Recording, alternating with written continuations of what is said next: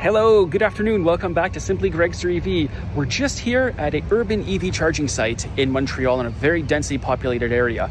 I figured it's time to do an update on the state of urban charging in the city. So we're going to go check out a few DC fast charging sites in more populated areas, not the usual right off the highway stuff. And we're also going to check out any improvements on AC charging. So let's get into it. Let's check out this site here, and we got plenty more coming.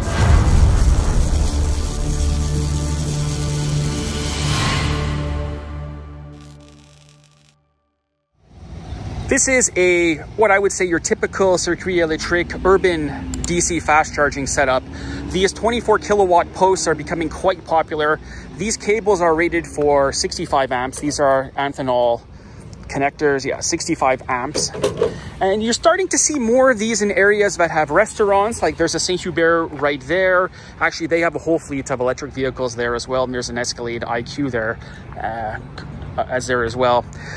So you're starting to see these more in areas where there's amenities, restaurants, hospitals, clinics, arenas, pools, all of that stuff is up over there. So when you're not in a rush, these actually work really, really well, and they're becoming more and more popular. I've been plugged in here for about 6 minutes already, pulling 17 kilowatts. That's perfect. And we have our usual ABB Terra 184 on a power split. So you're looking 90 kilowatts to each. And you also have your, I believe that's ABB Terra 120, 124. And this has your usual CHAdeMO on it. Because we are in Quebec, there is a lot of CHAdeMO cars still left, because we were one of the first adopters of electric vehicles here. So you still see a lot of legacy equipment handing around. But this is your typical urban charging EV type setup. Even by my house, this is what you see. I don't live too far away from here, but this is what you'll see. You'll see your lower power DC fast chargers, and you have your higher power equipment here. This is becoming very, very popular. And as I said, there's kind of EVs everywhere here. So we're just charging up the Fiat. Saint-Hubert, they were one of the first places to start putting in EV charging years ago as a way to get you to the restaurant. And they have a whole fleet. They have the Blazer, they have the Kia Niros, and there's that Escalade park there. So this is one of the first sites that we're going to visit. As I mentioned, we'll be visiting a couple DC fast charging sites, but I also want to go see what there is in terms of larger AC charging sites, Curbside. Curbside here in Montreal is very large, and I also feel that that's one of the most overlooked areas of EV charging is the lower power equipment or the Curbside equipment. So we'll go check that out. We'll get unplugged here, and we'll go see what we find. Just going to get unplugged here, and we'll go. Perfect. And it unlatched right away. There you go. Not like the usual 25 minutes on the Fiat to get unhooked. So we'll get back on the road and we'll go check out more EV charging sites here in beautiful Montreal. Well, not that. I wish they would clean the cobwebs off of that. So now this is more the true urban charging, the AC charging. So these are 6.2 kilowatt flow dispensers Curbside. There's 2 per post. There's another 2 over here, so your total of 4. Now these are pretty much everywhere in Montreal. These cost $1 an hour and you're getting 6.2 kilowatts. I believe some will do 7.2, but not these ones. So these are actually made here by Flow. All your electrical equipment in here, your panel. So this panel is supplying these 2, and it's also supplying those 2. Again, 208 to 240 volts, 60 hertz, 200 amps. So when all of these are on, there is a bit of power sharing going on, but this is your typical urban EV charging experience here. And again, super cheap to use. I also know what the comment section is saying now, why aren't these ones being used and how come there's no one here? Well, it's also the middle of the day. It's 2 p.m. on a Monday, but I guarantee you these at nighttime are all full. So we shall go check out another site like this as well to show you that it's not the only one, but if you've been following this channel for quite a while, you already know that. And this is a densely populated neighborhood. We're at another one of those DC fast charging sites about 5 kilometers away from the other one that we visited. We're at a grocery store, so you can charge up at your while doing your groceries.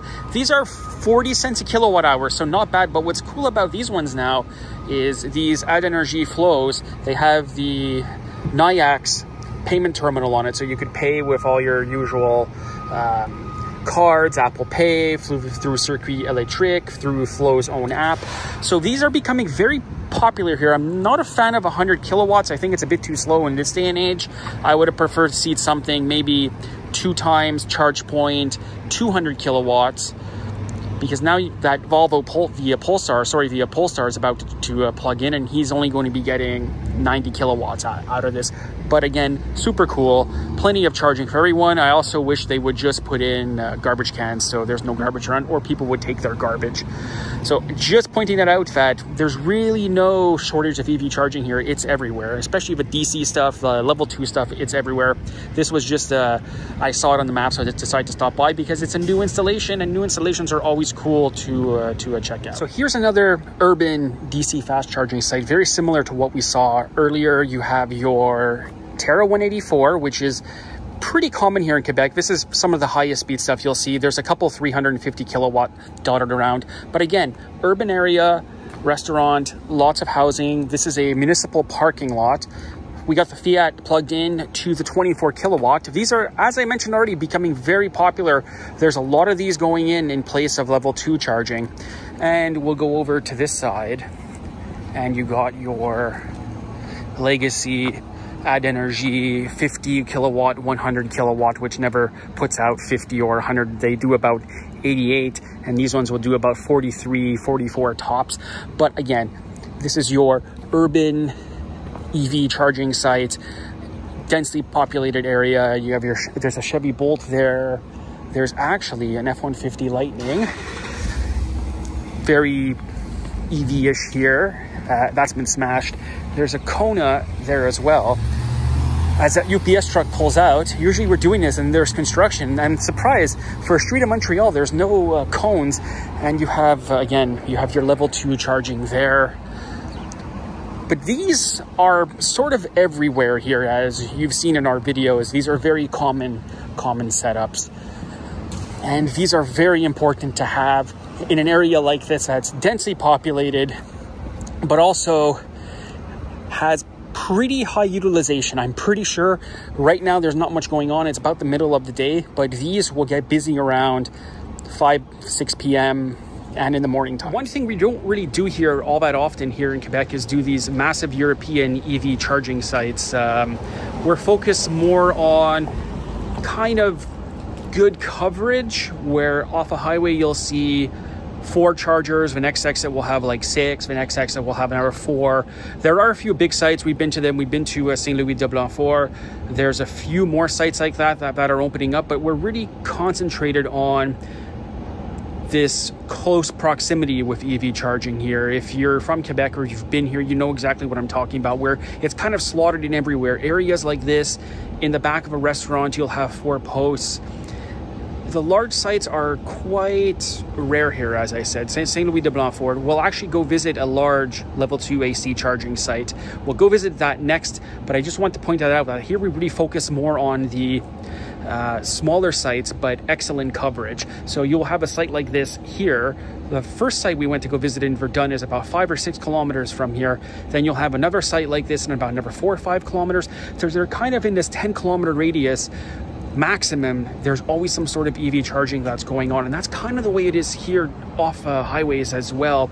I know we focus a lot on the highways. That's why I want to focus more on this aspect. I wanted to revisit it because I don't think I gave a good example in the first video I made. But again, very, very focused on coverage versus having a lot of it in one random central area, where now you'll come out to this area, you'll have another one in 5K, and so on and so forth. So we'll get unplugged here. We'll go visit one more site, and I think we're going to wrap up the video.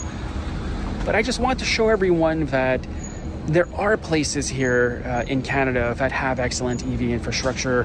Or if you're watching from Europe, or if you're watching from the United States, wherever you're watching from, there are places that have good EV charging coverage, and this is one of them. We might not have the highest speed equipment at times. I've been very critical of that quite often on this channel, but it's one of those things that I say, well, would you rather have a 50 kilowatt or nothing at all? I'd rather take the 50, to be honest with you. So let's go check out that next site. Let's go. Now I actually came here to the REM station in Brossard. Yes, I know this is a suburban area, but I wanted to make this the last stop. So these are 60 level 2 6.2 kilowatt charging here. There is one slight issue though. These are at $10 per session because you're right next to the terminal. However, this area is getting really dense in terms of condos and apartments that are being built. And also in the winter time, I think sometimes I would pay that $10. But yet you have 60 level 2 chargers here. Look, they go on from one end right to the other. And of course, as we get closer to the terminal is when it starts getting busier. We'll just jump down up here on the sidewalk. Again, perhaps not the cheapest price for terms of EV charging, but it is here. It is here to use. I always said EV charging can't be free, otherwise it will be abused. But this parking lot does have free spots and spots where you have to pay around, I believe, $10 a day. So they kind of matched it with the EV charging. I maybe would have put it at $5 per charging session. You could sit here all day if you want, so that works out. But again, just a lot of EV charging. Like I said, 60 EV chargers here. Level 2, 6.2 kilowatts. This is actually one of the largest level 2 sites in Quebec and in Montreal. And you see a bunch of EV diversity here, the entire EGMP lineup actually. So that's cool. But yeah, super. You get stuff like this when there is political will and investment. The government's been investing quite a lot of money over the years, billions of dollars into EV charging, into EV adoption. And this is what happens when those investments work out. You have people who actually want to drive EVs. You have infrastructure that's everywhere. Not just, there's a lot of focus on the charging infrastructure off of highways and road tripping, but I often feel like the urban stuff, shopping malls, city streets, arenas, public transit, this sort of thing here is so overlooked. We spend so much time talking about DC fast charging and just highway infrastructure charging, where you completely forget sometimes that yes, there is DC charging in urban centers. There is level 2 charging in urban centers. There's level 2 charging at airports, here at the train station just south of the city where there's commuters going into town. It has to be a well-rounded network. It has to be a well-rounded system for it to work. If you focus on one area only, well, no one's really interested in that. But if you make it work, if you make it easy to use, if you make it cheap, it ends up working fine. And here it's working great. Yes, a lot of people talk about the tax credits and all of that, but you have to spend some money to get it adopted, and then word of mouth spreads. People buy EVs more and more. Even that's what happened in my family. Is I bought one, then my sister bought one, then my in-laws bought one, and then everybody started buying them. So when there's willpower and good word of mouth, this is the stuff that you get here. So I hope you enjoyed watching. We'll revisit this video perhaps in spring, but we'll add a bit of a twist to it. But thanks for watching, and in the next video we shall see you in Europe. Bye for now.